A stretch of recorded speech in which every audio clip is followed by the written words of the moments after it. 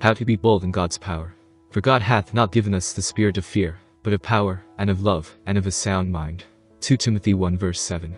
In the early church the gospel went forth in boldness, because of the enjoyment of spiritual power. And when they had prayed, the place was shaken where they were assembled together. And they were all filled with the Holy Ghost, and they spake the word of God with boldness. Acts 4 verse 31.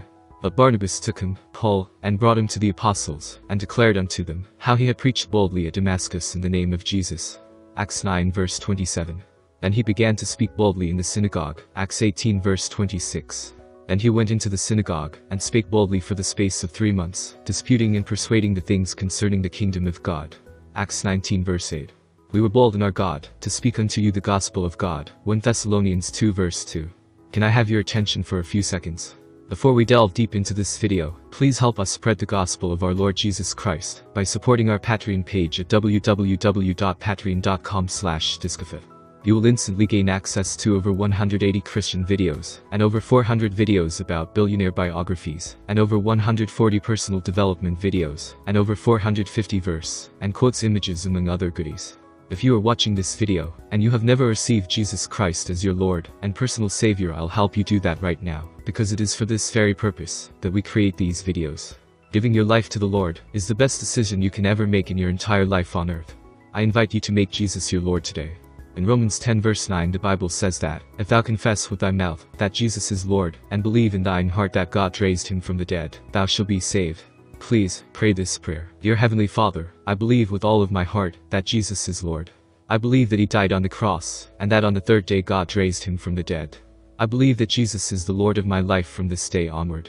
I'm now born again. In the name of Jesus. Amen. Well done for making this prayer. You are now born again. Attend a Bible-based church and subscribe to our YouTube channel, and support us on Patreon to keep learning the truth of God's Word as you become an excellent Christian every day. Our Patreon page is www.patreon.com/discofit. Link is also in the description. Let's continue with our today's topic, working the works of God. The disciples were amazed at the powerful works of Jesus, and he, Jesus, went out from thence, and came into his own country, and his disciples followed him. And when the Sabbath day was come, he began to teach in the synagogue, and many hearing him were astonished, saying, From whence hath this man these things? And what wisdom is this which is given unto him, that even such mighty works are wrought by his hands? Mark 6 verse 1-2. Jesus said, I must work the works of him that sent me, while it is day. The night cometh, when no man can work. John 9 verse 4. Jesus had a definite purpose. He must work the works of God. This was his motivation. After witnessing these works for a time, the disciples came to Jesus with this question, What shall we do, that we might work the works of God? John 6 verse 28. Jesus answered, This is the work of God, that ye believe on him whom he hath sent. John 6 verse 29. The greatest work of God was manifested in Jesus. The Lord focused the attention of his disciples upon this fact, rather than the visible demonstration of signs and wonders. True miracles always exalt Jesus. This is the work of God. Later, Jesus told his followers, Verily, verily, I say unto you, he that believeth on me, the works that I do, shall he do also, and greater works than these shall he do, because I go unto my Father. John 14 verse 12. His followers were to do the same works he had done. The past had not exhausted the possibilities for power. They would do greater works. These works would be greater in quantity, not quality, because Jesus must return to heaven. His promise came true. Throughout the book of Acts, we witness believers doing the works of God. The sick are healed, demons are cast out, prison doors are opened, and the dead are raised again to life. Revealing God. You learn that one reason God demonstrates his power on earth is to reveal himself to man. Spiritual power delegated to believers is also for this purpose. But when the multitudes saw it, they marveled, and glorified God, which had given such power unto men. Matthew 9 verse 8. Through a powerful church, God desires to reveal himself to the entire universe, to the intent that now unto the principalities and powers in heavenly places might be known by the church the manifold wisdom of God. Ephesians 3 verse 10. The purpose of this revelation through power is to open their eyes, and to turn them from darkness to light, and from the power of Satan unto God, that they may receive forgiveness of sins, and inheritance among them which are sanctified by faith that is in me. Acts 26 verse 18. Revealing the kingdom of God. Jesus combined the proclamation of the kingdom of God with its demonstration. When Jesus was questioned, Are you the one who was to come? Luke 7 verse 19, he did not reply with argument or logic.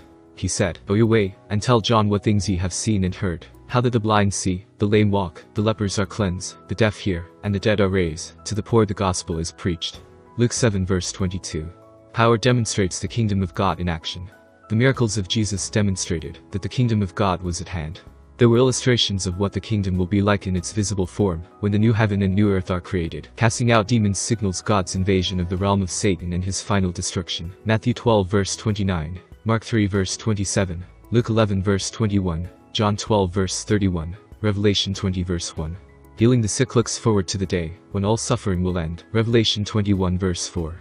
Miraculous provision of food tells us of the day when all human need will end. Revelation 7 verse 1. Stilling the storms looks forward to victory over the powers using nature to threaten the earth. Revelation 21 verse 1. Raising the dead announces that death will be forever done away with. 1 Corinthians 15 verse 26. Confirming the word. Powerful signs and wonders confirm the word of God. Long time therefore abode they speaking boldly in the Lord, which gave testimony unto the word of his grace, and granted signs and wonders to be done by their hands. Acts 14 verse 3. And now, Lord, behold their threatenings, and grant unto thy servants, that with all boldness they may speak thy word, by stretching forth thine hand to heal, and that signs and wonders may be done by the name of thy holy child Jesus. Acts 4 verse 29-30. And they went forth, and preached everywhere, the Lord working with them, and confirming the word with signs following.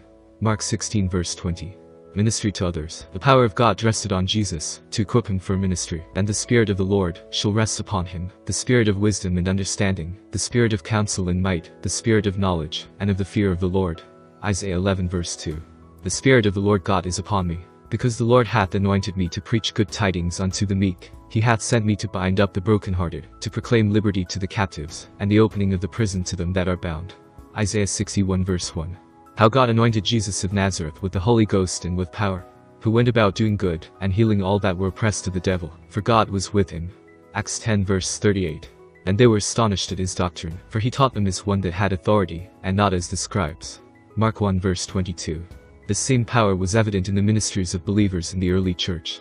Paul said, whereof I was made a minister, according to the gift of the grace of God given unto me by the effectual working of his power.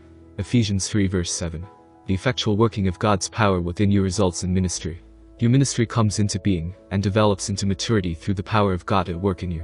Paul said, and my speech and my preaching was not with enticing words of man's wisdom, but in demonstration of the Spirit and of power, that your faith should not stand in the wisdom of men, but in the power of God.